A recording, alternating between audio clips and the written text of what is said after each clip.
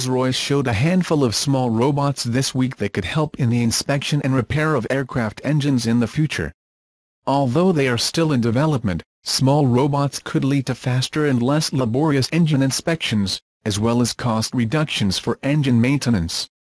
The technologies, which were exhibited at the Farnborough Airshow, are being developed in partnership with other companies, as well as researchers from the University of Nottingham and Harvard University. Swarm robots are small robots inspired by cockroaches that, in theory, can be delivered inside an engine and, with small cameras, give a look inside. In this way, the engine would not have to be removed from the plane for an inspection to take place. Researchers from Harvard University are working on the reduction of robots, which, from now on, are still too big for this type of work. Along with swarm robots, Rolls-Royce also showed a robot similar to the periscope that could be integrated into an engine and could always be attentive to any repair that needs to be done.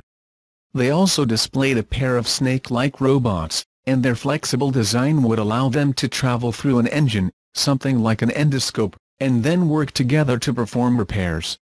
And finally, Rolls-Royce showed its remote robots that could be installed in an engine by almost anyone, and an expert can control them from a distance, denying the need for these specialists to travel to the location of an aircraft to perform certain repairs.